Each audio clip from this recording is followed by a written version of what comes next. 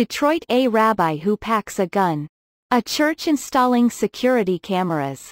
A police car protecting a mosque.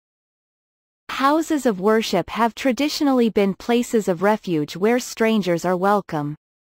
But high-profile attacks in recent years on an African-American church in Charleston, South Carolina, a synagogue in Pittsburgh and now mosques in New Zealand have made many worshippers and their prayer leaders rethink how protected sanctuaries really are.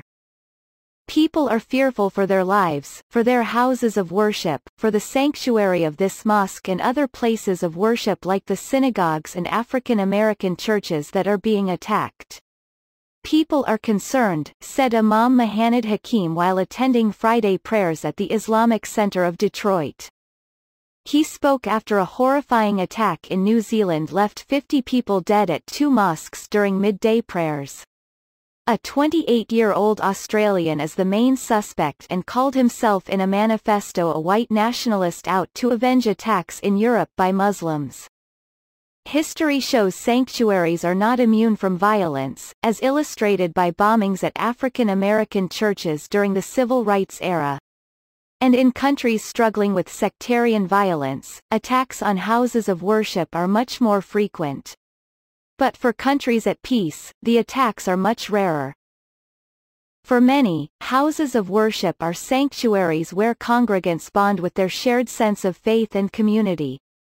The recent attacks have made some question whether houses of worship have turned into soft targets, losing some of their sense of sacredness. In the parking lot of the Islamic Center of Detroit Friday, a watchful police officer sat in a squad car, keeping an eye out for any signs of potential trouble. Worshippers thanked the officer, offering him food, drinks, a handshake. Inside, Dearborn Police Chief Ronald Haddad greeted congregants with handshakes and hugs. Dearborn is a Detroit suburb with a large Arab and Muslim population. Haddad said he doesn't know if houses of worship are more of a target today than in previous times, but the scale and scope of the attacks in New Zealand clearly attracted his attention. Given what happened in New Zealand last night, we want to make sure that our community feels safe and secure, he said. In Chicago, the Muslim Community Center and the Downtown Islamic Center increased security during Friday prayers. Several armed police officers stood guard outside and inside throughout the afternoon service. Dana Al-Qadi, 29, an engineer, was committed to attending after the attacks but said doing so brings her a feeling of peace mixed with fear. People are their most vulnerable when they're at the mosque. It's where they bring their worries, their weaknesses, and try to speak to God. They're in such a vulnerable state of mind and spirit. In that moment, someone decided to be such a transgressor. That brings me so much sadness, she said. For many in the Jewish community, last year's synagogue shooting attack in Pittsburgh sparked a similar sense of vulnerability. 11 people died in what was the worst attack on Jews in U.S. history on October 27 when an anti-Semitic truck driver is believed to have spewed his hatred of Jews as he opened fire on the Tree of Life Congregation synagogue.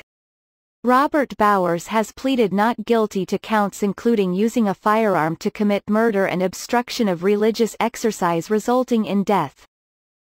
After the attack, Rabbi Yaakov Zucker of Chabad Jewish Center in the small town of Key West started going to target practice along with a handful of congregants.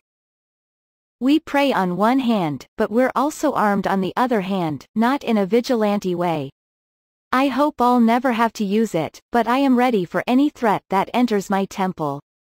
I do feel responsibility, he said. Zucker said he doesn't have the funds to hire a full-time security guard but makes sure at least one other person at the temple is also armed. After the Pittsburgh attack, he started asking local police to hang out during big events or for holidays and he says they've obliged. He lamented that temples and other places of worship, always seen as places of refuge, are now soft targets and said he fears copycats after the New Zealand attack. African American churches struggled with similar challenges after the June 17, 2015 shooting at Emmanuel AME Church in Charleston, South Carolina, in which a 21-year-old white supremacist killed 9 parishioners. Jamal Weathersby, the pastor at New Hope Baptist Church in New Orleans, said the attack was a turning point for his church and others in terms of thinking about their security. Their church has 8 or 9 doors, he said, but now people are only allowed through one entrance for services. Security cameras were installed and security agents will be hired for an upcoming revival. I think that now the way that people think about church in general, whether it is the mosque, synagogue or what have you, it's not sacred anymore, he said. In Jackson, Mississippi, the New Horizon Church International beefed up security after the Charleston shooting, but Bishop Ronnie Crudup said it's important for the church not lose its open and welcoming environment. We seek to not lose ourselves and our own purpose and who we're supposed to be as we react to the present dilemmas that we're in, he said. Even with heightened security, worshippers said the attacks would not prevent them from gathering together for prayer.